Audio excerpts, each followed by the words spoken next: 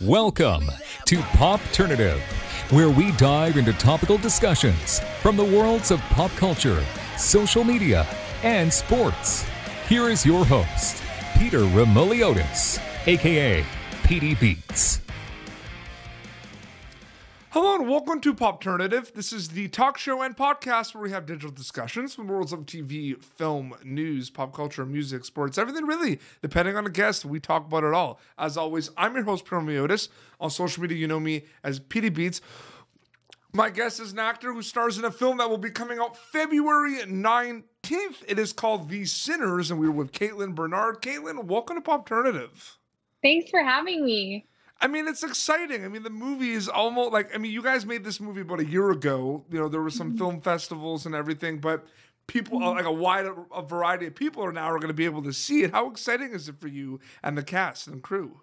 It's awesome. And, I've had so many people, so many of my friends and family asking me, when's it coming out? When's it coming out? And it's really great because it's going to be on Amazon and Apple, so anyone can kind of watch it and see it. So yeah, super exciting times. Is it one of those things? Is it kind because you guys? So I believe, because I also talked to Kaylani as well, who's in the film. You guys shot this quite some time ago, right? Yeah, so I believe we shot in May 2019. Okay. So yeah, it's been a little bit of time since we last shot it, and it's always super exciting to kind of see. I mean, I saw the finished product in Mammoth, but I haven't seen it in a while, so I'm excited to rent it and watch it with some family. Because I find it interesting where people so a movie comes out and sometimes you kind of don't know the backstory in terms of when exactly it was shot, right? Because people, I feel like there's this kind of misconception that it's like this movie's out, but they didn't film it like 2 months ago. You know what I mean? They filmed it like a couple of years back, right?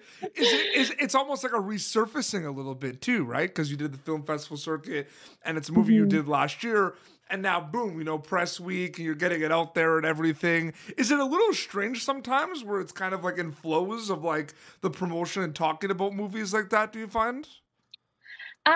Yes and no. I think like once you film a movie, it has, especially this one, that had such a huge impact on me as an actor because I worked with a lot of really amazing Canadian talent that I knew previously or I got to know.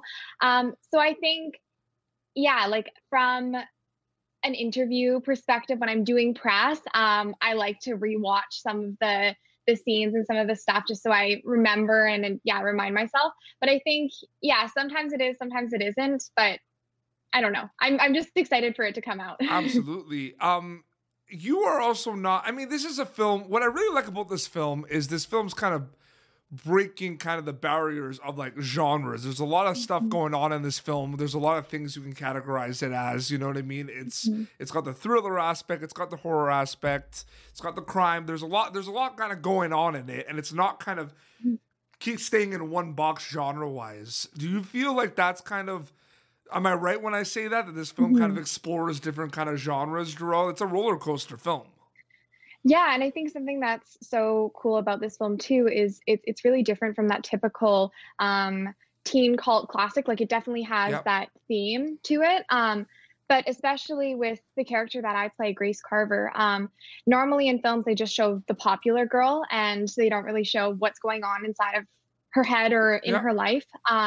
So with this, you actually get to see a full kind of perspective of what's going on at home, what's going on in her head, and the things that she's dealing with. And, Grace is just almost like the epitome of teenage emotion and rebellion. And there's a lot of things going on, including her questioning her sexuality and growing up in a really religious town with her father as the pastor. So I think in addition to it having a lot of different genres and underlying themes, I think that is also a unique aspect to the film, that you actually get to see that other side of the popular girl at school. For sure.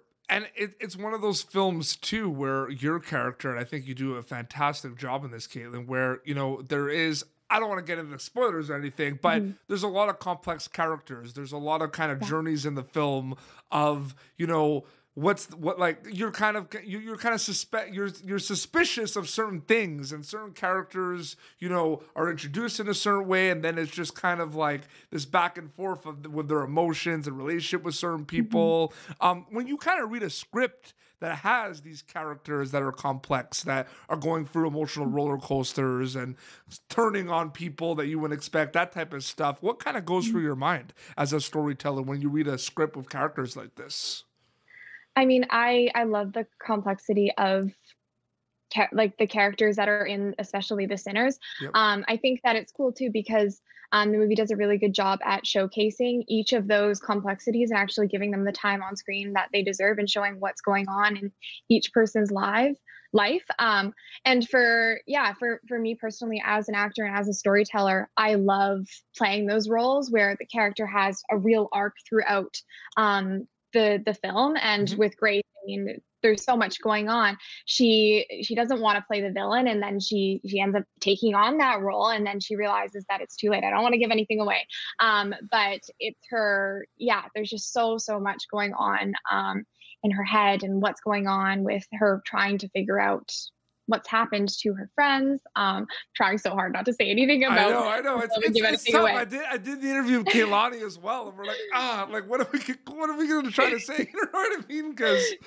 Because there's so much that happens, and absolutely. Yeah. No, people are going to be in for a treat. And one thing I kind of love about it too, I said before we kind of started, is I'm Canadian, you are Canadian. This is a Canadian film created by Canadians, starring a lot of Canadians. Shout out to Canada. I just want to say I'm really happy about that. You know what I mean? Yeah, totally. And I think, as we were saying before, like the film really showcases BC and our beautiful Okanagan. And what's really unique about it too is that we shot in Kelowna, which is actually where Courtney Page grew up, our director. So yeah, and I think also just filming in a small town is so special because you really build more intimate relationships with the cast and crew because you're all staying in a small area. You don't know anyone. So on your days off and when you're on the weekends, you just kind of like bond and you find things to do and activities. And there's so much to do in Kelowna. So I feel like from that, we also built a really special relationship and connection with the cast and crew did. Oh, for sure. And here's the thing too, for people that have kind of followed your career and everything, this is you are no stranger to the horror / thriller genre. Yeah, I've done a lot of horror and thriller, and it's funny because I've gotten asked a lot whether or not I like horror movies, and I am such a scaredy cat. I do not like getting scared. There's some really, really amazing horror films out there, and I've seen them, but I'm a fraidy cat. And it's so funny because I do end up getting cast in a lot of horrors and thrillers, and I find it hilarious that I'm so scared. But I mean, when you're like filming them behind the scenes, you see this big jug of blood being poured on the actors, and you see what's going on behind the screen. But for some reason, I just can't, like, when I'm watching specific horror films, I just can't separate that and realize that it's fake. It's just, it's interesting because you look at The Sinners and you look at another film you did called Spontaneous, which I enjoyed that film as well. It's one of those things where you're doing kind of these genre bending movies and genre bending horror movies as well. Have you ever thought about that? Yeah, that's a really good point. Spontaneous was so much fun. I think that with, like you said, with The Sinners, there's so many different elements to it that I can't really pinpoint. It's not a horror. It's not necessarily just a thriller. But it's more of like a murder mystery. I don't even know. It's got a lot though, but I feel like why do movies? It's the same thing with musicians too, Kaitlyn. Like, why do we have to kind of like limit ourselves or just be like one thing? You know what I mean? Where we have all these amazing creators out there. You saw firsthand with the people you work with that have all these different ideas that can blend certain things. I mean, I don't see why we should be put in a box, if you know what I mean by that. I completely agree. I love the freedom that both of those films, and also I think it's inspiring too to other filmmakers to think outside of the box and to not just limit themselves to one particular genre because they assume that that's what sells, which isn't necessarily the case. So I totally agree with you. Absolutely.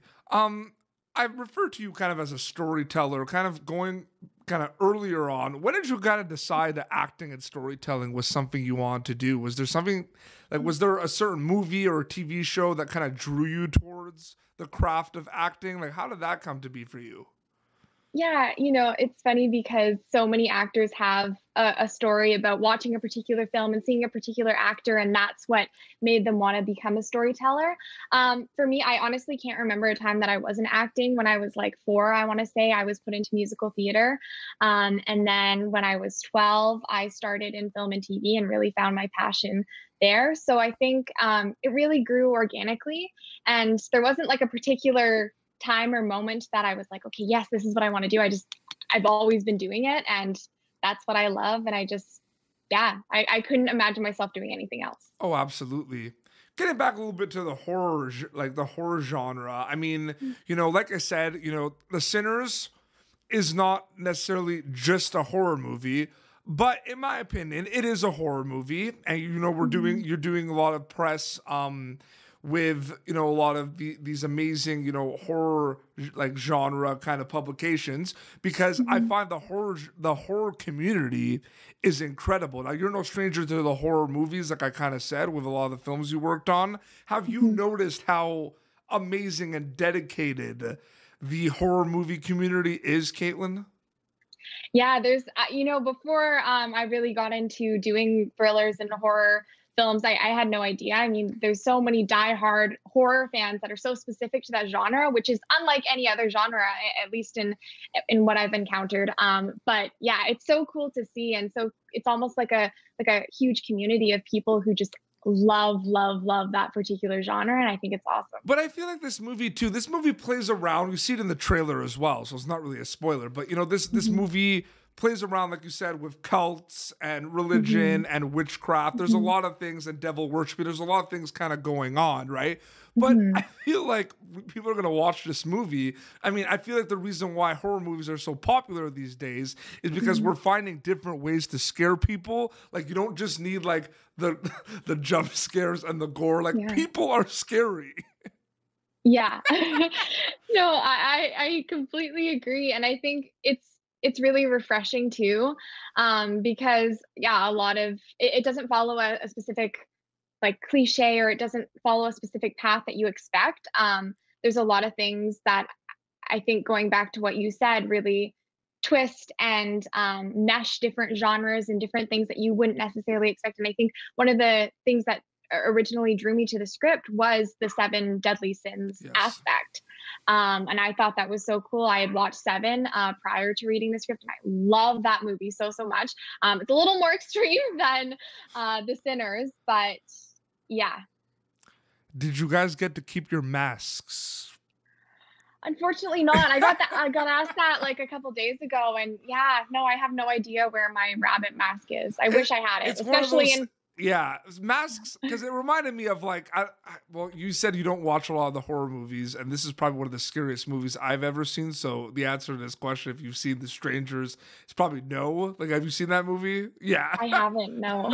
And there's the masks, and it kind of like reminds me of the masks that you guys wear, but like masks just scare the crap out of me. Like, that whole thing was just, yeah.